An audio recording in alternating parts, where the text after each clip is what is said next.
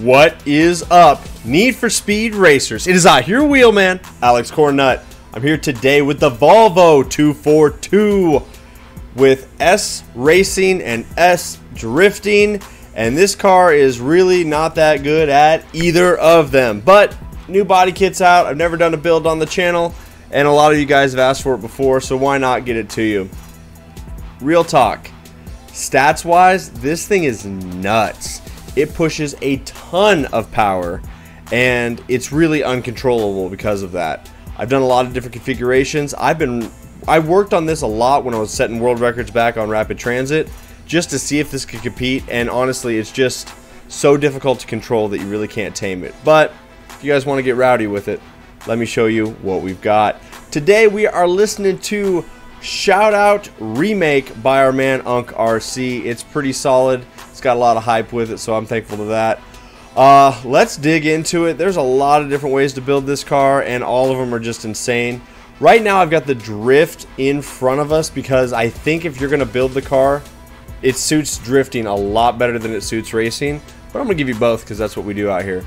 So getting into it, for the styling portion, obviously that new body kit comes with a crash bar, and it's got a light bar and stuff on it. I obviously changed it up a little bit, so kept the side skirts, kept the crash bar, but then I pretty much changed everything else. It's not that different from the regular Volvo, so just be aware of that going in, you guys. There's not a lot you can do with it.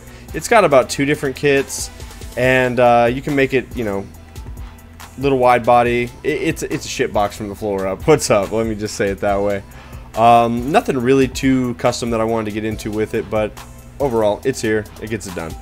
Alright, for the performance, the engine that you are going to use in both the race and the drift builds for S-Class is the 4th engine over. That is the 7.2 liter V8. 390 brake horsepower when we start. That is the iron basic motor. I didn't need to buy all the motors this time because I already had this one in the lab, because I bought every engine for this about 3 months ago and really tried to make this car like a record setter because of the power you can get, but the handling just doesn't match.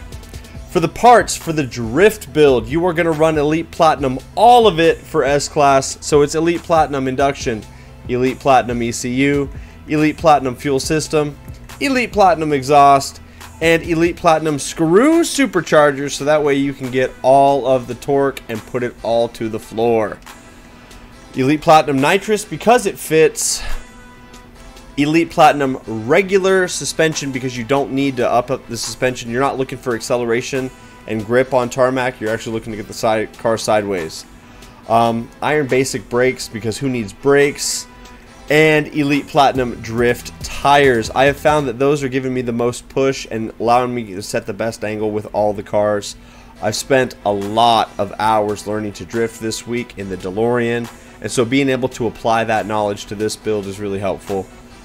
It didn't take too many different renditions before I got there. Now, you do get to put on a Sport Bronze clutch because we've got some extra points. Pair that up with the Super Gold 7-speed transmission. I found that drifting this car in 5th and 6th gear was pretty sturdy, so having just all that extra top speed in the gear when you boost out, it accelerates really good and allows you to keep that momentum up. So I would say run the 7-speed, you guys, but if you want to go down to the 4-speed, you can. It'll keep it in the class. The other 2 transmissions, you'll have to take some power or some nitrous out. You're going to pair all of that with the Elite Platinum differential. That way you can get 100% of your slider and move it all the way to the drift side. Now for the auxiliaries, nitrous drift is a staple. You've got to have it, but the second one, you can run grip. You can run near miss. I honestly didn't even change the second one from the race setup because honestly, that second one's really a throwaway, so it doesn't matter. Just as long as you've got drift on for the drift events, it's really all you need. For the handling, slide that slider all the way to the right. We are 100% drift on this build. Steering sensitivity, I run it 2 clicks high. I've had some other guys report that they run it higher, so that way it turns in really good. And I've had some other guys report that they like to run it low. So that's a personal preference thing. Make sure you're setting it up your way. Downforce, run it all the way low, back it off 1. That is S329. I think lower downforce is pretty solid. It allows the car to transition smoother. If you raise it up, it's going to make the car transition quicker. So if you want the car to really rotate quickly, having the downforce a little higher does help with that. So keep that in mind, you guys, when you're building your cars out. And definitely experiment with that. Traction control off for sure.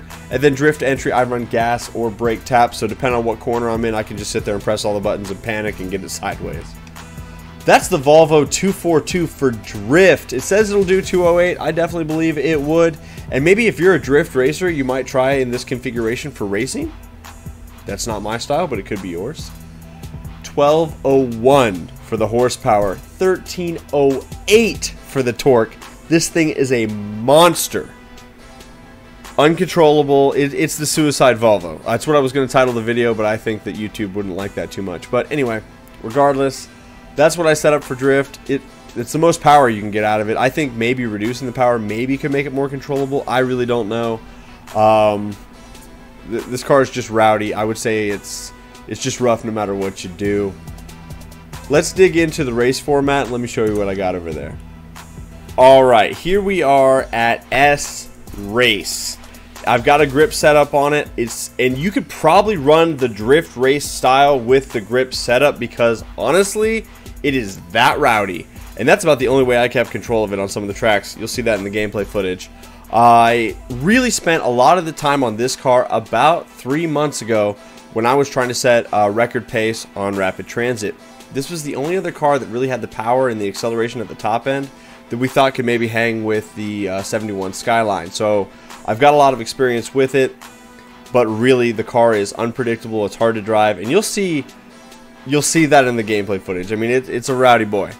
But let's get into it now. It's the same engine that we use as the drift build, so that's the 4th engine over. It's the 7.2 liter V8. You can get max power out of that engine, and so that's what we run. It is the Iron Basic 390 brake horsepower when we start. Now the parts, you're going to do Silver Pro induction, Elite Platinum ECU, Elite Platinum fuel system, Elite Platinum exhaust, and then Elite Platinum screw supercharger. Sport Bronze bottle of NOS, Elite Platinum road suspension, Iron Basic brakes, and Elite Platinum grip tires. You're going to do everything you can to get it to grip because it really won't.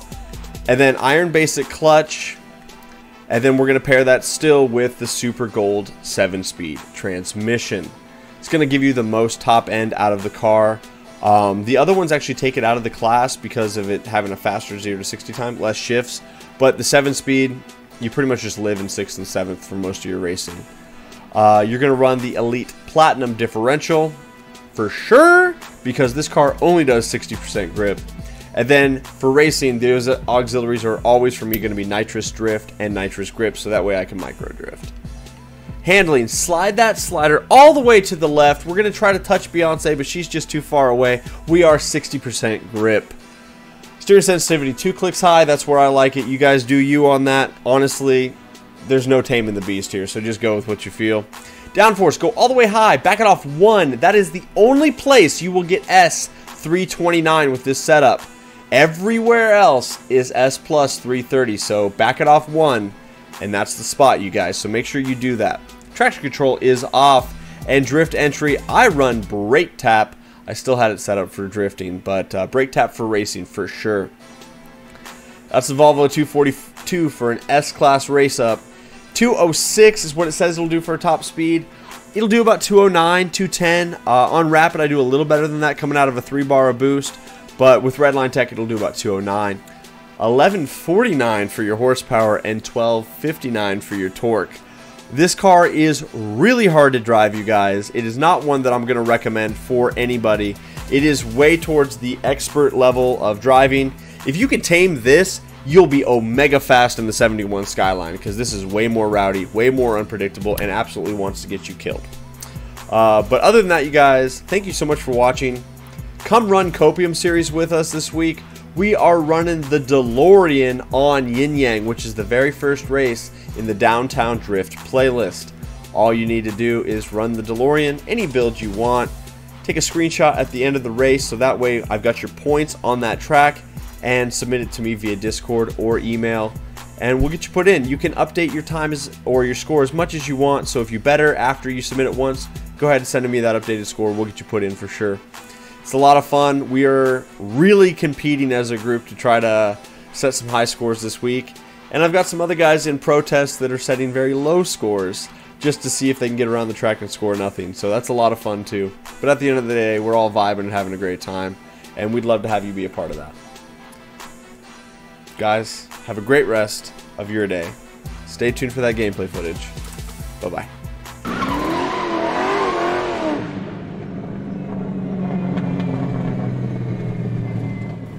Alright, you guys, I got the homies with me. I got Splash, I got A617F99, 6520, 99, A41, or Ben DL as we affectionately call him, and then our buddy Epic Rilo. Volume 3 things. I spent over half an hour trying to get a playlist. Nobody wants to race. So I had to call on the crew to get some gameplay footage for you guys. Let's go! So let's get it. This Volvo, I was going to title the video The Suicide Volvo, but I feel like YouTube probably wouldn't be all that gentle with me. But my god, is it a rowdy beast. But dude, it's got the power! And this is where the whole race goes away. We die here. We die like men, though.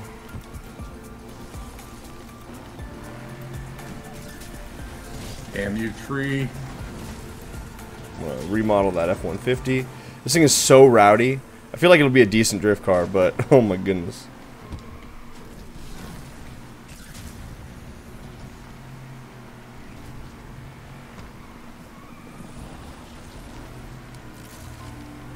We're gonna just die here. I can't believe we cut like that. That was a legit turn.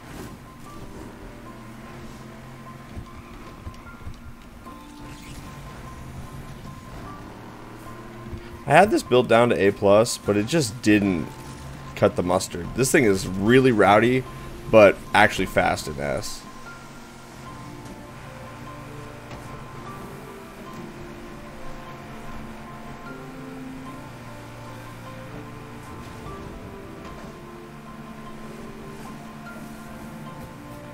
Yeah, 208, 209 with redline tech. It's pretty solid. Not really. It's really hard to drive. I'm not even gonna lie to you guys. It's a tough one. It's a tough one. But it's alright. Okay. Oh, riding the L. Why did I pick this playlist, bro? I'm gonna be dead. Why did you do this to us? I don't know, dude. I don't know. Yeah, at least I think Lakeside, I guess. Yeah, we're not doing Lakeside. There's always a positive. It's never Lakeside. Not on purpose.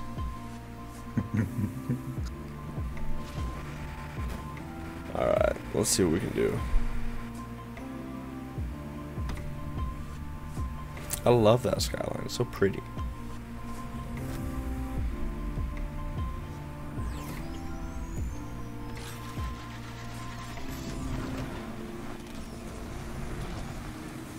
Man, that clutch in that Lambo gets that thing going, dude. Even for auto. See you never, dude. Oh.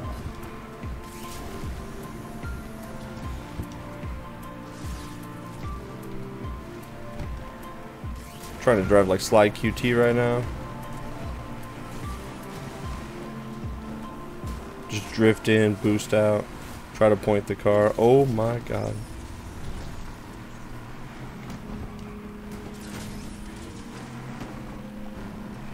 Okay. You know, all that drift practice has made me a faster racer. Not really, but we're going to pretend it is.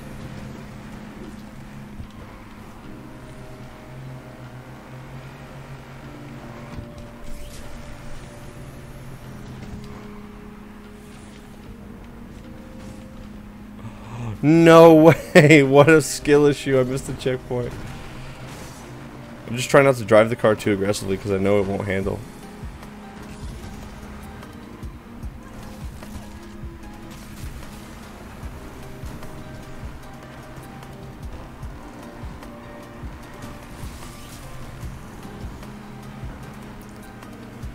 Come on, little Volvo. Oh my god. Okay. It's a tank. Who knew?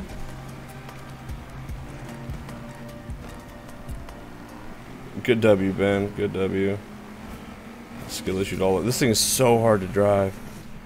Sheesh. It's too rowdy. You guys don't want this. Maybe for drifting, but not for racing. Rilo, what happened, my boy? Oh, I had to go do something with my kid real quick, so I started late. Oh, okay. Hey, no DNF. We'll take it. Yeah. All right. Rapid Transit. The one track that I actually really got sweaty with this car. I was trying to beat the Skyline in this thing just to see. Hot take. It didn't work.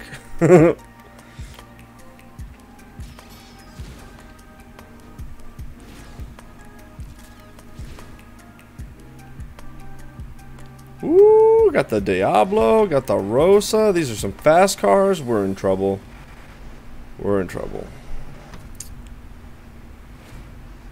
Splash, I love that helmet, dude. You're just rocking that to the end. Oh, I do like the way the Volvo looks, though. It's a little shitbox. For $15, I'm going to wear that to the end of this game's days. It's such I a would too. crime that it's $15. Excuse me, fellows. Okay, now's the worst part because I have no drift entry and traction control. Oh. Who put that car there? Alright.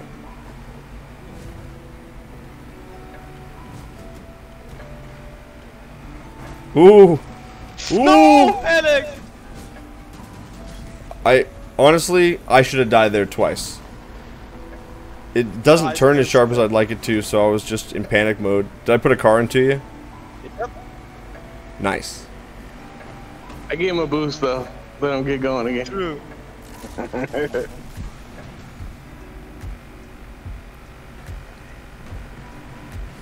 Oh, there's some chooch! Oh! Testarossa! And I respawned Oh, into train. the train, dude. What the fuck?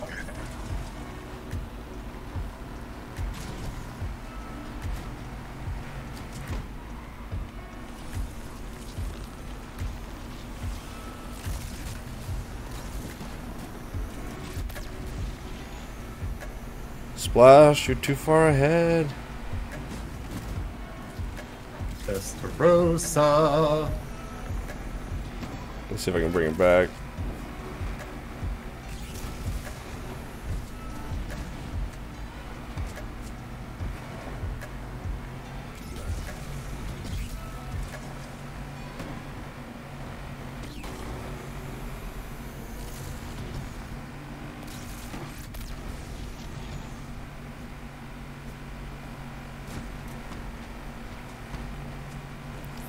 Alright, coming in here.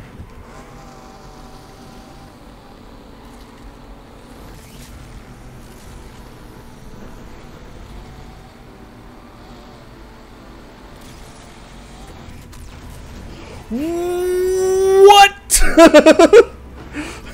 No way!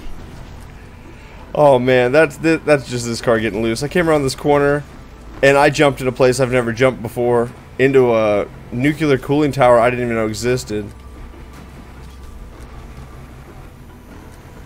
What an experience. Hashtag don't drive the Volvo. At least not for grip. We'll see about drift. Yeah, we'll see if we can drift it. It'll probably be a much better drift car, I hope. Sheesh. Well, that'll be the race playlist. So let's see what we can get sideways and see how it does for points. Alright, got the guys with me. We're going to break out the Volvo. I've done a little bit of testing on this track. I found that best drifts for me were coming in 5th. Maybe 6th gear if you're carrying a ton of momentum, but I think 5th's kind of that sweet spot. So we're going to try that.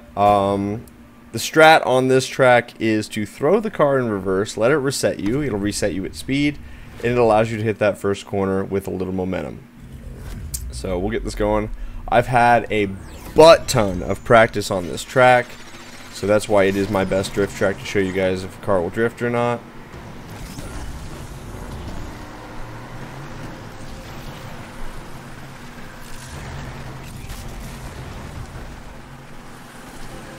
Car sets a good angle, it just doesn't carry as much momentum as I would like it to.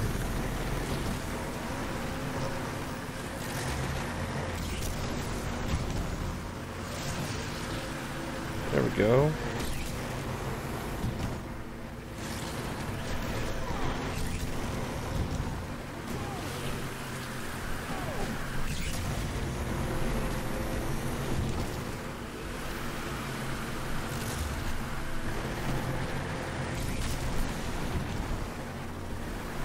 Alright, try to hook these corners. Now we're into ×4. There we go. There's a nice drift.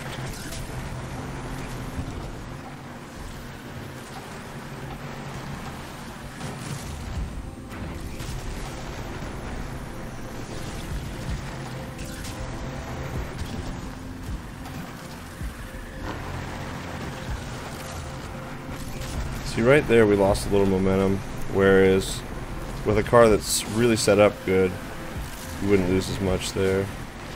Like, the Volvo's not bad, it's capable of setting up a score. It's just not what I would really like to see out of it. Finish this out, bank our points so that way we can start a new combo. The yellow dots above the ×5 multiplier, that's what we're chasing right now. We want to get 3 of those by the end of this race. I don't know that we will, but that's optimal if you can.